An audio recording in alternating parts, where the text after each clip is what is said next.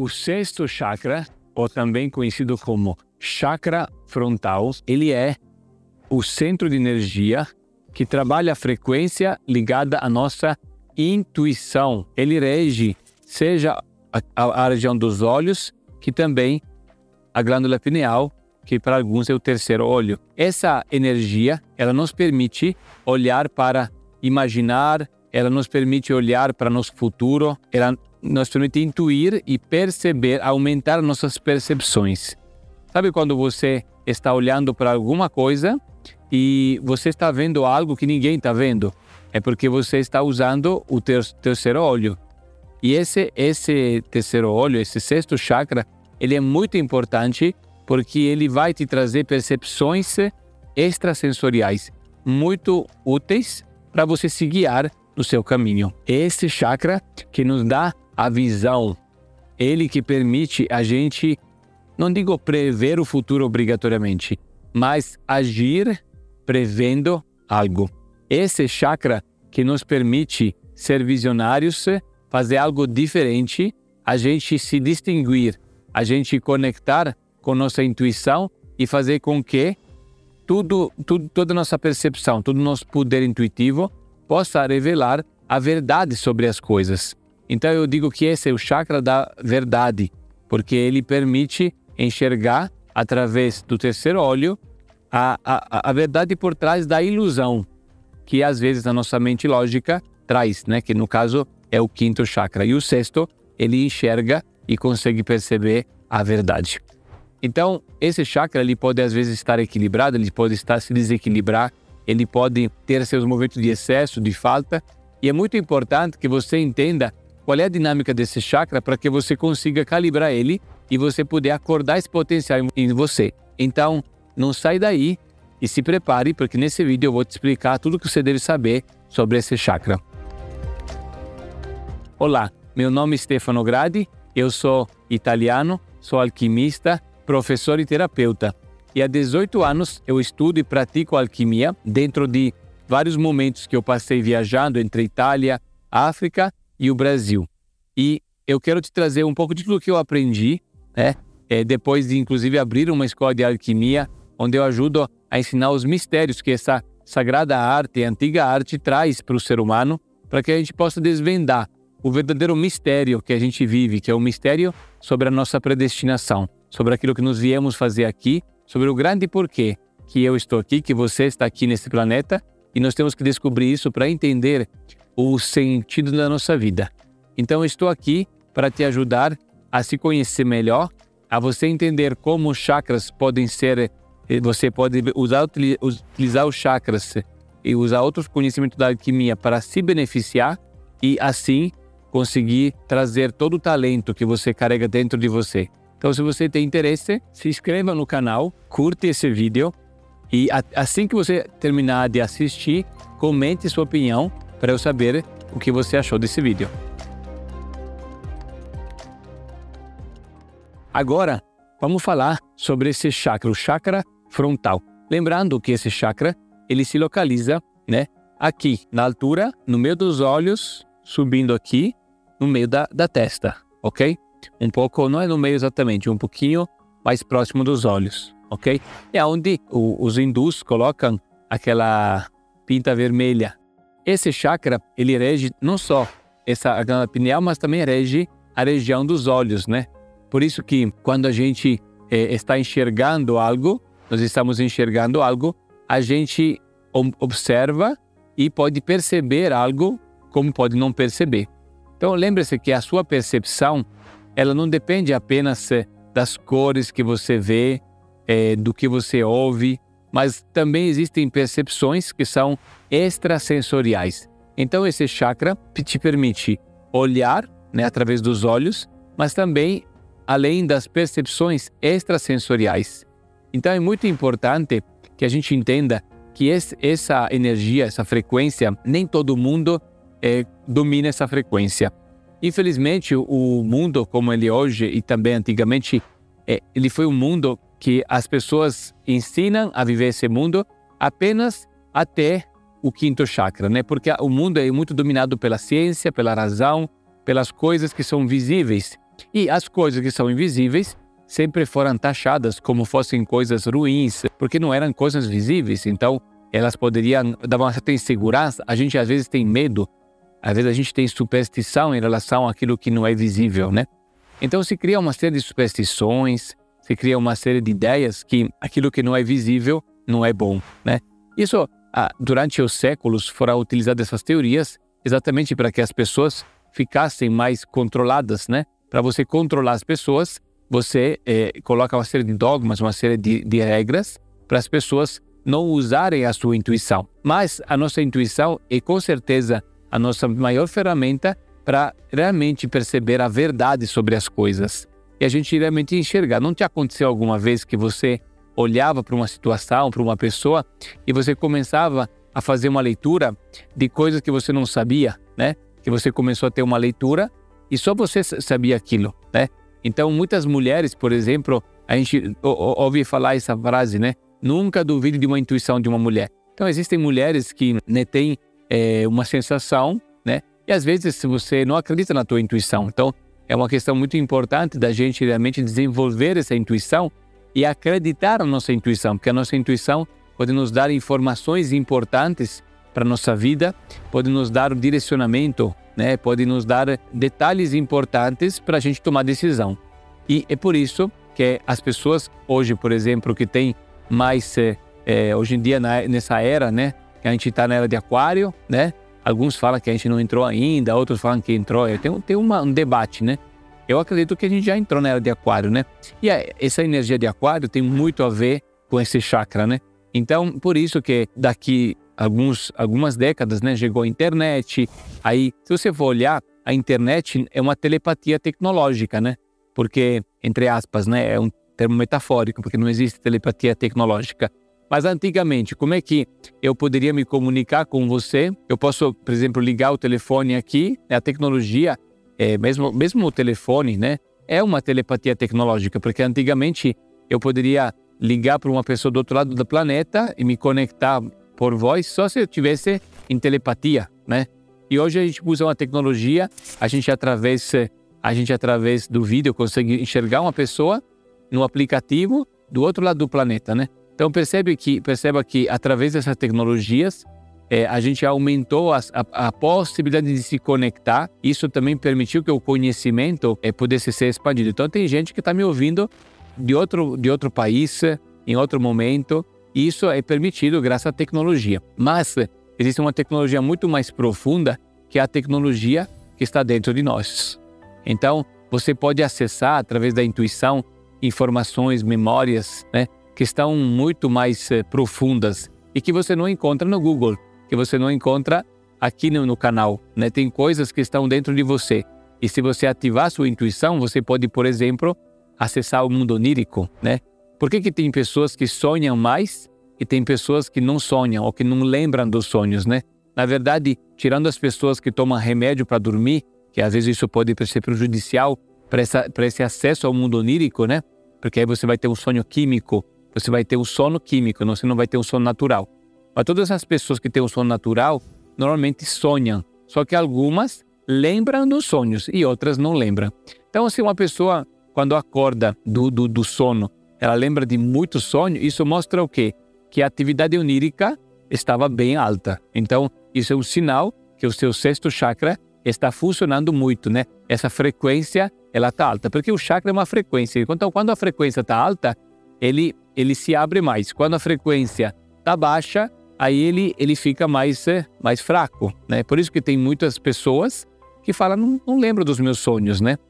E existem atividades que você pode estar fazendo para melhorar a sua atividade do sexto chakra, né? Existem muitos estudos sobre a glândula pineal, né? E quais são as coisas que atrapalham, que ajudam, né? Nesse aspecto de abrir o terceiro olho. Sobre a questão do mundo onírico, né? E dos sonhos, né? O sonho, ele também dá muitos recados, ele dá muitos... Às vezes você acorda de um sonho, você quer ir lá, né? Você quer ir lá no Google procurar e você vai colocar lá o que significa sonhar com isso, né? Porque esse é um assunto do sexto chakra, né? Sonhos são limpezas das nossas memórias, né? Então, muitos dos sonhos que a gente faz, a maioria, é uma forma de limpar o excesso de informação que você gera durante o dia. Você tem muito medo de perder o seu namorado, de perder sua namorada, você pode sonhar perdendo o namorado ou a namorada, porque você tem que limpar essa memória que está te atrapalhando, né? Então, nem todo sonho é premonitório. Muitos dos sonhos são sonhos de limpeza, né? E é uma limpeza necessária e muito importante. Como tem a limpeza do corpo físico, que você vai no banheiro, você tem a limpeza da tua aura, da tua memória. E acontece através do sonho.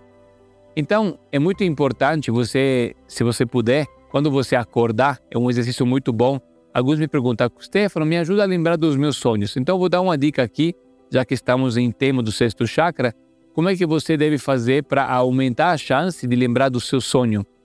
Quando você acorda de manhã, não começar o dia com ímpeto, ansioso, né? Então, tem gente que acorda de manhã, já pega o celular, já começa a abrir o WhatsApp, começa já a olhar coisa, começa a ver outras coisas, né?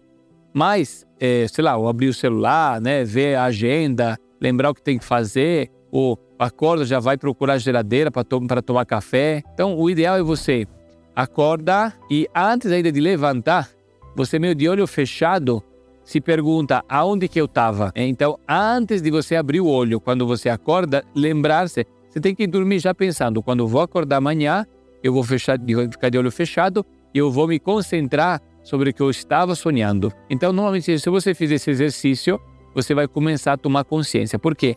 A memória do sonho, ele desaparece logo depois de alguns minutos, né? Na maioria das pessoas, se você não focar em lembrar do sonho, em poucos minutos, a memória do sonho desaparece. Então, é muito importante você lembrar, comentar isso se tiver alguém do seu lado, mandar um áudio para alguém e lembrar ou escrever, né? Você decorar o sonho. A menos que o sonho não foi um sonho muito forte, né? Quando o sonho, às vezes, ele libera uma emoção muito forte, esse sonho, né? Pode ser um sonho premonitório, um sonho de conexão, você vai acordar assim, né? Com o coração palpitante. Então, não tem como você esquecer, porque teve uma emoção forte, né? Então, a gente vai lembrar naturalmente. Então, essas são algumas dicas. E tem várias dicas, assim, de você, por exemplo, evitar de comer alimentos industrializados, né? Se você quer sonhar mais, o ideal é que você coma mais comida viva. Então, evite comida congelada, mesmo a comida natural congelada, ela não te dá energia quanto a comida viva. Então, a comida viva, né? Por exemplo, um alquimista, um cientista alquimista, que eu considero um cientista alquimista, que foi o Nikola Tesla, né? Que foi uma pessoa muito criativa, muito inspirada, muito intuitiva, né? Ele sugeria a gente fazer uma dieta, se alimentar de algum alimento que tivesse feito fotossíntese. Então, por exemplo, se eu como uma couve-flor, né, eu faço um suco verde com uma couve-flor que pegou a energia do sol, ela tá fresca ainda, ela carrega ainda essa fotossíntese. Então, quando eu vou comer a couve, eu vou ainda me alimentar dessa energia viva, né? Então, ele sugeria muito a gente se alimentar nas nossas refeições, a gente ter presença de alimentos vivos, né? E às vezes a gente come muita coisa congelada, come uma comida sempre cozida, né? Ou então, pior ainda, que na comida industrializada tem muitos aditivos químicos que são prejudiciais para a glândula pineal, né? Tem muitos tipos de adoçante artificial, né?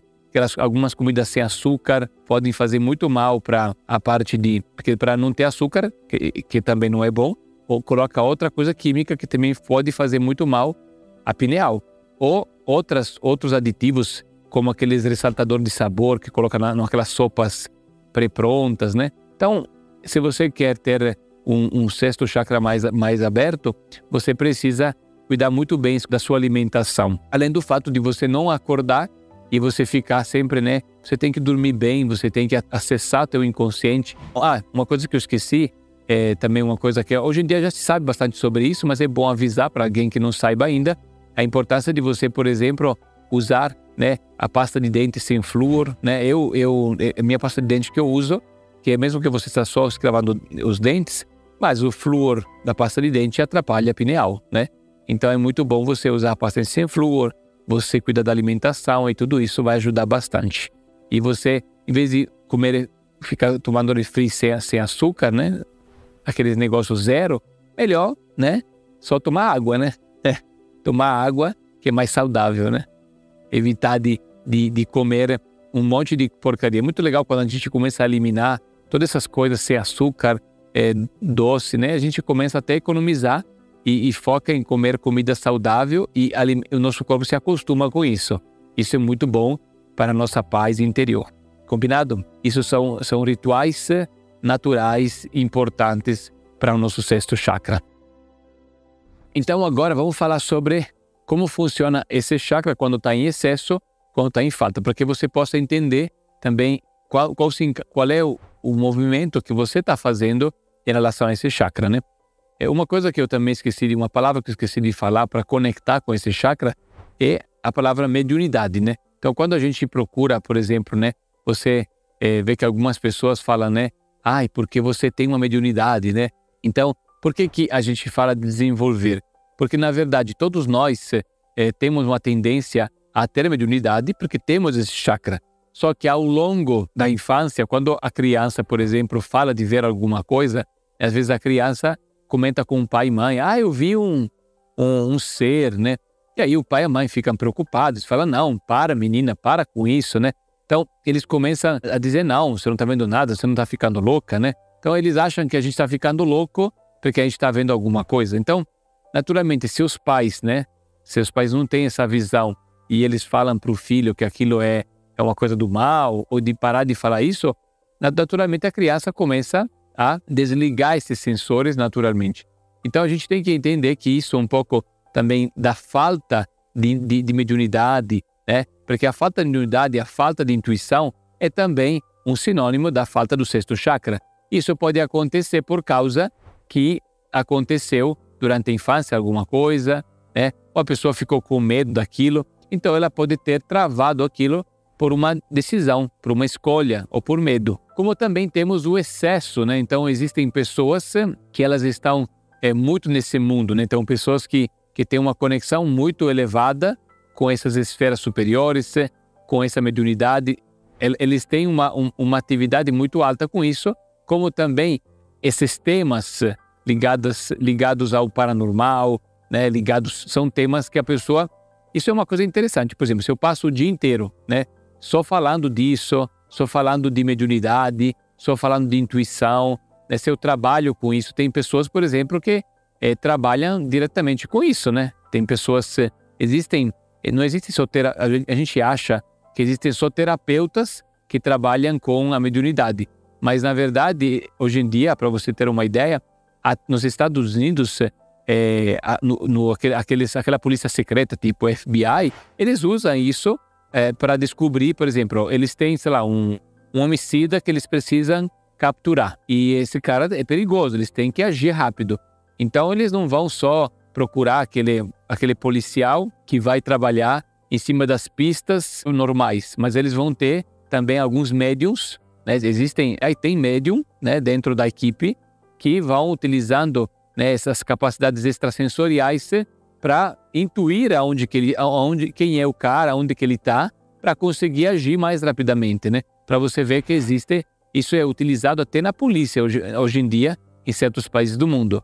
Então, isso são as qualidades, são talentos que o ser humano tem que usar para acelerar a busca pela verdade, para acelerar a solução de problemas. Isso é muito importante. Eu acredito que, inclusive, muitas pessoas que estão prosperando, né, por aí, até a nível de empresários e tudo mais, estão usando isso para ter visões, para ter ideias. Não sei se você sabe disso, eu já vi uma série... Uma dessas séries que tem, agora esqueci o nome da série, mas era uma série onde tinha os jovens empreendedores, né, de startup, né? E aí você vê que, tipo, existem jovens empreendedores que queriam, para poder ter aí uma ideia, né, para poder usavam algumas substâncias para tentar acessar informações. Então, isso é interessante você saber que existem o uso de algumas drogas, assim, para ter alucinações ou para ter visões, podem ser utilizadas, quando eu falo droga, pode ser substâncias também, que podem ser utilizadas para algumas pessoas para terem inspiração, para ter. E, na verdade, né, a verdade é que a gente não precisaria dessas substâncias se a gente realmente meditasse, né? Então, vamos dizer assim, existem as pessoas que meditam para ter esses insights e existem pessoas que querem fazer tipo uma meditação fast food, né? Então, fazer mais rápido. Também tem isso. Então, existem várias teorias sobre isso. Tem pessoas que são contra o uso de certas substâncias, que algumas são lícitas, outras são ilícitas, né? Porque algumas delas podem provocar um dano para a saúde mental, né? Dependendo do tipo de pessoa. Então, com certeza vale aqui um alerta, porque a gente tem que tomar muito cuidado, né, com usar substâncias que alteram a consciência, mas só para você saber que existem pessoas que usam isso para tentar acessar, né, e outras que simplesmente respiram, meditam, e essa pode ser um caminho para você ativar o sexto chakra, né? Então, assim, você ter um hábito de meditar todo dia, né, de você respirar todo dia, ajuda a limpar a respiração, por exemplo, ele limpa muito a mente, e a meditação pode te ajudar a acessar isso. E outras pessoas preferem usar substâncias e ir para retiros, né, participar de rituais onde é xamânico, onde vão fazer essas dinâmicas, mas cuidado, muito cuidado, né, se informar muito bem, porque realmente existem pró e contra, né? Então nisso. Então eu não estou aqui para falar nem a favor e nem a contra, porque depende muito disso. Estou só para informar nesse momento que esse assunto, né, muito dessa substância, inclusive tem uma substância que muitas pessoas, vamos dizer assim, um exemplo, né, por exemplo, a cannabis, né, a cannabis que ela é muito utilizada, né, tem alguns países que é lícito, outro que é ilícito, né, é uma substância, por exemplo, que tem uma alteração muito nesse nível do sexto chakra, né. Então, se você, por exemplo, você vê que pessoas que usam em demasia essa substância, começam a ficar numa frequência mais lenta, né? Algumas pessoas usam exatamente para subir nessa frequência, mas só que tem que tomar muito cuidado, porque toda substância, mesmo que é natural, ela tende a viciar, né? Ela tende a alterar você. Então, é muito legal quando a gente consegue acessar essas coisas sem nenhuma substância, porque você não altera, você tem 7 chakras, você tem que conectar todos eles, né?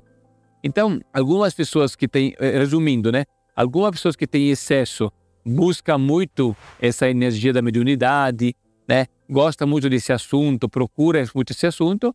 Outras pessoas que têm falta dessa energia podem ser pessoas que querem esse assunto, mas não têm facilidade de se conectar, não conseguem meditar. Então, por exemplo, se você não consegue meditar, é um sinal que o sexto chakra está um pouco mais difícil. Normalmente, por que o sexto chakra não consegue ativar? Às vezes é um excesso do quinto. O quinto chakra, que é muito lógico, ele pode atrapalhar o sexto, ok? Por isso que muitas pessoas não meditam, porque fica pensando, vem os pensamentos, você não consegue concentrar a sua mente, né? Então, a falta do sexto chakra pode ser tanto aquela pessoa que não consegue meditar, como aquela pessoa cética que não sente nada, né? Que é totalmente cientista e ela não sente nada. Então, ela tem uma dificuldade de acessar aquilo, né? Certo?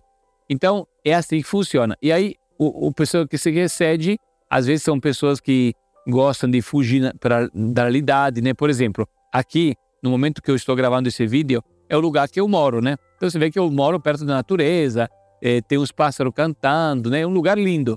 Só que é um lugar que tem internet. Eu moro a menos de 40 minutos de São Paulo, né? Então, tipo, e nesse momento aqui, quando eu estou, né? Então, é muito bom, porque eu posso viver perto da natureza, mas sem me isolar. Agora, tem muitas pessoas, por exemplo, que são aquelas pessoas rebeldes, né? Que tem, no meu ponto de vista, o rebelde é um pouco uma manifestação de um excesso do sexto chakra. Então, a pessoa quer fugir da realidade, a pessoa diz assim, eu quero ir morar em Alto Paraíso de Goiás, porque lá é muito legal, dizem que no chão de Alto Paraíso tem uma enorme pedra de quartzo incrível, lá tem os OVNI, descem os alienígenas, eu quero morar lá, e eu quero pegar uma chácara bem longe e me isolar, né? Então, às vezes, seja excesso de viagens, né? Viajar demais, no sentido físico, tem o viajante da mente, né? Tem o viajante físico, e tem aquele que se esconde no mato, né? Então, existem várias formas de fugir da realidade e a gente não encarar que a gente precisa contribuir. Então, eu acredito que mesmo que você seja uma pessoa um pouco rebelde, eu também sou um pouco rebelde, eu quero mudar o sistema, eu quero que o sistema melhore, Mas para que o sistema melhore, não adianta só se rebelar e se isolar. Eu tenho que pertencer a algo. Então, assim, em vez de você, né, uma dica, né? Em vez de você simplesmente fugir da realidade e você procurar estar em paz, porque assim, você não veio aqui para estar em paz, você veio aqui no mundo para contribuir. Você tem algum servir. E se você se isola, tem que ter um porquê, porque você se isola, mas você não consegue cumprir o seu propósito, porque o propósito normalmente é um propósito coletivo. Então tem que estar junto com outras pessoas. Se você se isola demais, você não consegue interagir. Então é muito importante a gente ter essa visão para que a gente consiga achar um compromisso. De repente, sim, morar num lugar legal, mas sem isso atrapalhar o seu propósito, né? Para que você não se esconda no meio do mato, mas para que você possa trabalhar, de repente, home office, no lugar de natureza integrado, se recarregar, mas ainda assim servir, como eu estou fazendo aqui agora, né? Muito bem. E quem mora na cidade, tem que morar na cidade, vai achar várias formas, né, para poder se trabalhar, né, se alimentar melhor e assim conseguir segurar energia, né, de vez em quando, fim de semana, visitar um lugar de natureza, né? São formas da gente conseguir manter a nossa energia, né? Muito bom. E conseguir se conectar com essa paz interior. Agora, eu vou falar para você sobre o chakra dominante, a armadilha do chakra dominante e como é que ela funciona, como é que você pode descobrir essa armadilha. Mas antes disso, o editor vai estar colocando aqui uma arte, uma explicação de como você pode, caso você queira, voltar atrás nesse vídeo e pegar alguma parte que te interessa mais, como distinguir os capítulos desse vídeo, ok? Bora lá. Então, segundo um estudo de chakras que eu comecei a trabalhar e a pesquisar nos últimos anos, eu comecei a entender que tinha uma dinâmica nos chakras que poucas pessoas falam, que é a dinâmica do chakra ou armadilha do chakra dominante. O que significa isso? Nós temos 7 cores na nossa aura, nós temos 7 chakras, um de cada cor, só que nós temos uma tendência a gostar mais de uma cor. Tem um chakra que é mais forte, mais dominante. E a gente tende a ficar mais forte nesse chakra e a gente não desenvolve muito dos outros porque a gente gosta muito desse e fica só nessa frequência. É como aquilo que eu falei antes, né? Durante a explicação do sexto chakra, se você usar uma substância, por exemplo, a tua aura ela pode começar a ficar viciada naquela substância e aí você se torna um chakra dominante pela substância, né? Mas, sem precisar de substância nenhuma, a gente tem uma tendência, o nosso ego, a entrar num vício comportamental. Do mesmo jeito que uma substância pode te viciar, o teu ego, né?